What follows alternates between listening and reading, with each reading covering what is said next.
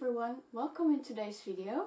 In today's video I'm going to paint the picture for the second giveaway winner, SmilingSnarler I believe it was, and we're going to paint a doggy with watercolors.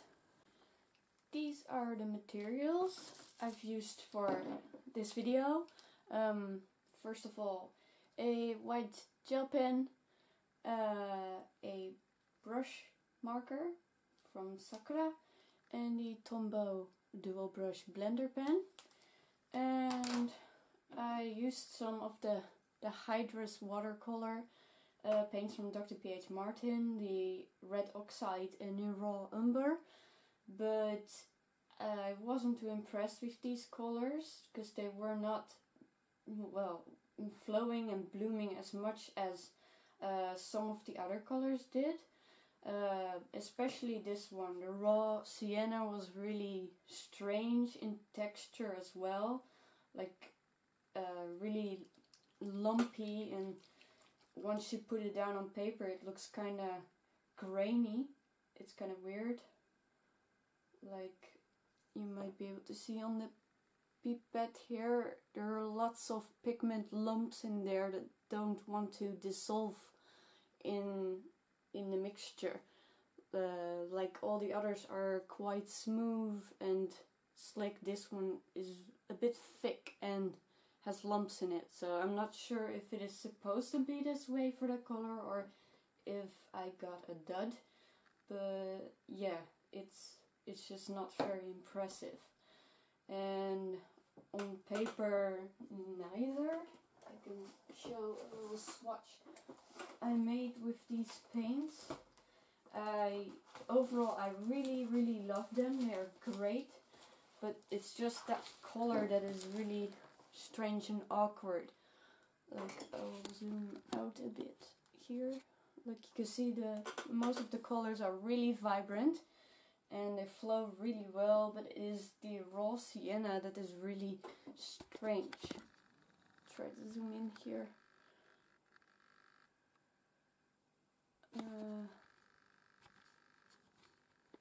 I'm not sure if you can see it, but it's really grainy. It's a lot thicker than the others, and it just seems like it doesn't want to dissolve right into water or whatever. It's grainy. It's not really okay, and I'm not sure I want to use that color a lot because it just doesn't work right. And because of that, I decided to throw in some of the Liquitex professional ink, which is supposed to be some kind of acrylic ink. I used transparent burnt umber and transparent burnt sienna, and these did the job for the look that I wanted to achieve. And then, of course, again with watercolor, I used my Ziggies because I just totally love these markers. They're just awesome. I didn't know before when I made the review on these how late fast they were. They're never, Kuretake has never officially given any light fast test results, but I've read from other users that did their own light fast test that they do fade. So if you get these and you make things with projects with these markers, it's best to keep these drawings in a map or whatever, or just print your picture out and hang that onto the wall instead of the original artwork. And then I used some of the L'Aquarelle Sennelier paints. And that's it. Let's move on to the tutorial. As you can see, I have my sketch on the paper already. I traced it from the winner's reference photo and transferred it onto the watercolor paper with graphite transfer paper. I chose not to do this one freehand because I wanted to do a realistic pet portrait, so I had to have the sketch as accurate as possible. Had I chose to make it more cartoony, I would have done it freehand. I wasn't too sure if I would do this one lineless or not, but I decided in the end to ink the lines anyway, but keep it rather simple so that the line art won't overscreen the watercolors later. I'm using the Sakura brush pen with a dark sepia color. I really like to use sepia over black ink pens because it can be dark, but it is not as dark and black as black ink would be. But I like to use sanguine better for inking out white animals or light subjects, like light-skinned people, as it is much lighter than sepia and black ink.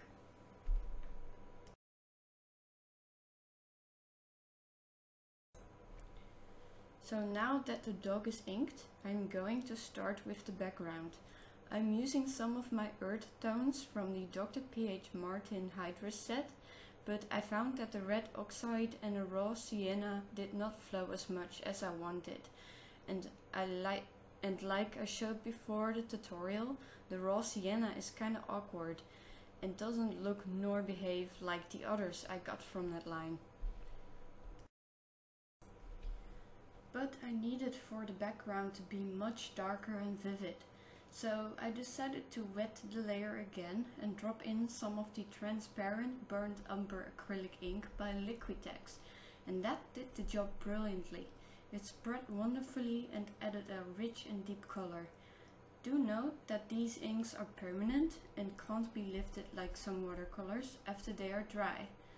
Then I added some violet Sennelier watercolor to add some contrast amongst all the brown tones. After I got the entire background in and let it dry, I got some of the gold Liquitex ink and flicked it onto the picture with a toothbrush to get a fun splatter effect. I covered the dog with some transparent tracing paper to make sure the splatters won't hit the dog. But for this you can also use cheap printing paper to cut your mask out of. Now that I feel the background is done, it's time to block in the dog. Judging from the reference, the dog's darkest colors seem to be close to burnt umber or even black. So I lay down the first layer with burnt umber Hydrus watercolor. While the ear is still wet, I drop in some transparent burnt sienna and transparent burnt umber Liquitex ink. This way I get a nice smooth gradation and rich underpainting for when I'm ready for the next step. The next ear shows a bit more ochre, so I took some of my Sennelier yellow ochre and laid it down on the second ear. Of course you can use any watercolor paint you have at your disposal. They don't have to be from the same brands I use, so use whatever you have. I also add some yellow ochre on the eyebrows and the other lighter places on the dog's face. Then I use the transparent burnt umber and sienna inks again to deepen the color on the dog's ear. Then a bit of violet to throw in some contrast.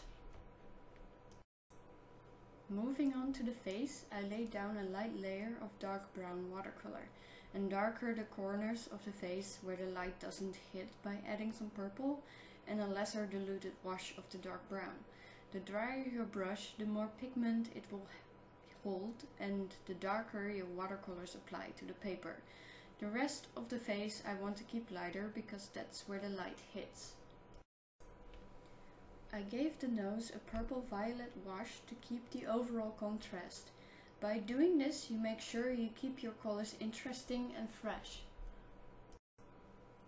Now I am going back in with a very dark brown Zig Clean color marker and add some shadows on the nose.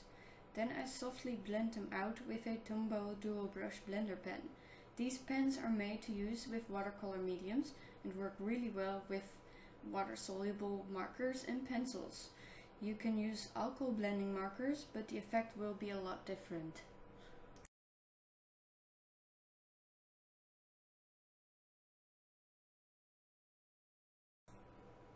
I continue to use the dark brown Zig marker to draw out some details on the dog's face and softly blend them out with the Tombow blender pen. Of course you can use a fine brush and water, but with this blender pen you have a bit more control and it never gets too juicy. So there's never a chance of ending up with a big wet blob.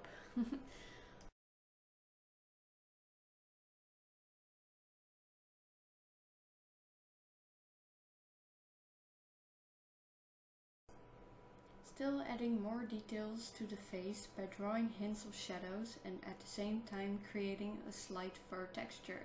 Then again blending each stroke out to soften things up.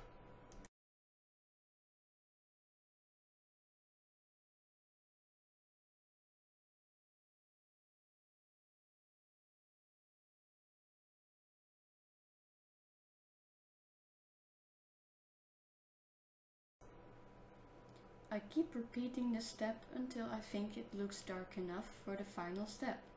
I do the same thing on the ears, but not nearly as much. Just on the darkest areas and to draw some hairs on the top at the root of the ears, to make them appear a bit fluffy and less flat.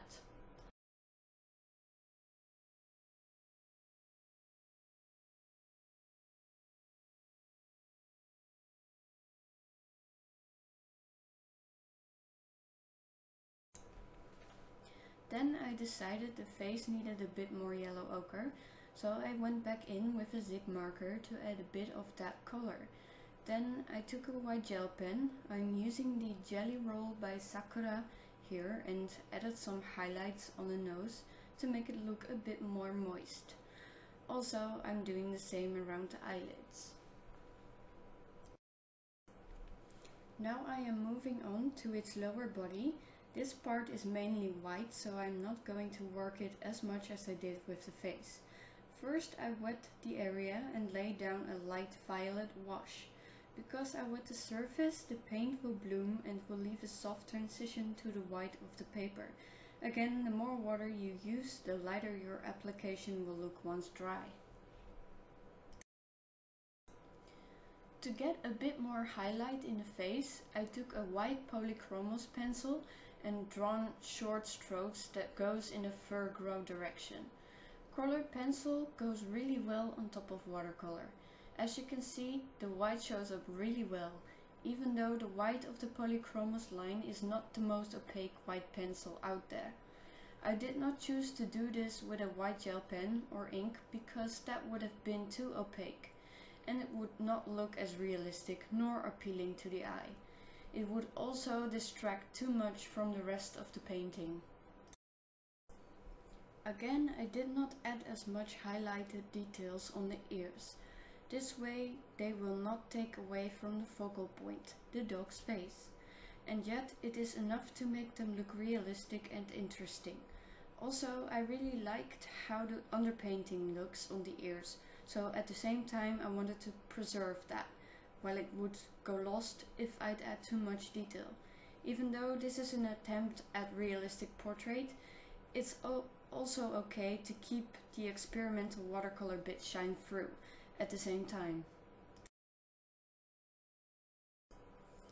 Going back to the lower body, I add a light wash of burnt sienna to lay down the small dots the dog has on its chest. Then I take some burnt umber to darken them up a bit. While I let those dry, I add more shadow and definition on the neck of the dog with the zig markers. Now the lower body is dry, I go back in with a very dark brown, almost black zig marker and add more detail into each of these spots, starting with the big one on the shoulder. Also, I'm sorry for the ginger that popped up. He had a cold butt.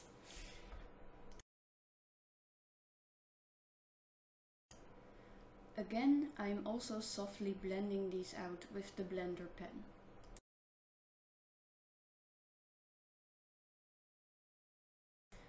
For his or her color, I'm not sure which one of the two it is, I take out a bright red zig marker. This will stand out nicely against all the earth tones and will go in unison with his or hers colorful bow.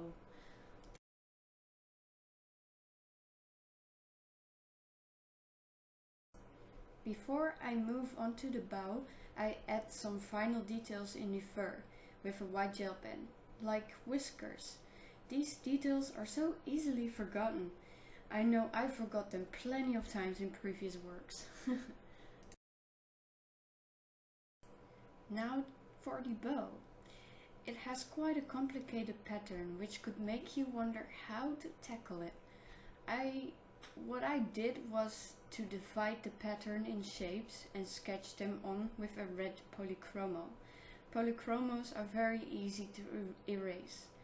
I made zigzagging lines that go slightly upwards, then divided them into triangles. Then I first blocked in all the red triangles and then all the blue, and so on. So we are nearing the end of the video. I hope it was helpful and enjoyable to watch. If you did, then please leave me a like, and if you don't want to miss out on any of my future videos, then hit the subscribe button over at my channel. If you have any suggestions or wishes for the future videos, then let me know in the comment section. And as always, thank you for watching, and hopefully I'll see you in the next video. Have a nice one!